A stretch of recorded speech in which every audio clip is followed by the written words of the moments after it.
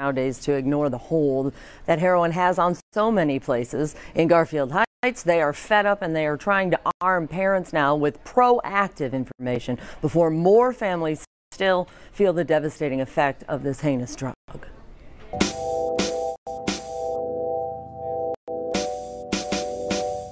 These kids are getting it.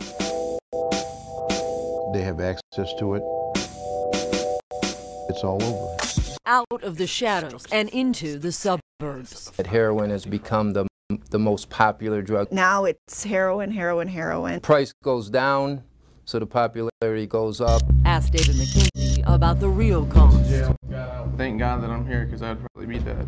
In 2007, McKenzie was the man. Popular guy at Garfield Heights High School, standout quarterback, and then he took his first hit of heroin and started the downward spiral. You know, it's the epitome of evil. It's the demon. It takes control of your body, your soul, your mind. Mom never saw it coming until the epidemic was hard to ignore.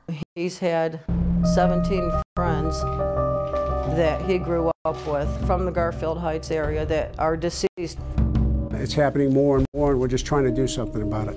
In fact, we didn't have to look any further than the end of this table to find another victim of sorts. The Garfield Heights mayor himself lost someone close to a heroin addiction.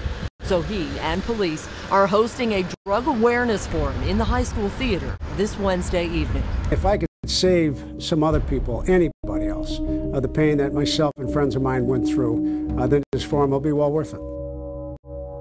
Well worth it, because really the whole community is paying. David McKenzie in jail because he was busted red-handed breaking into a home. The majority of those types of crimes always have a drug addict behind them. But David, by the way, you watch. He's going to come out, I think, better than ever, really and truly, because he's taken it and he's turned that negative into a positive. And that's what they're hoping to do in Garfield Heights.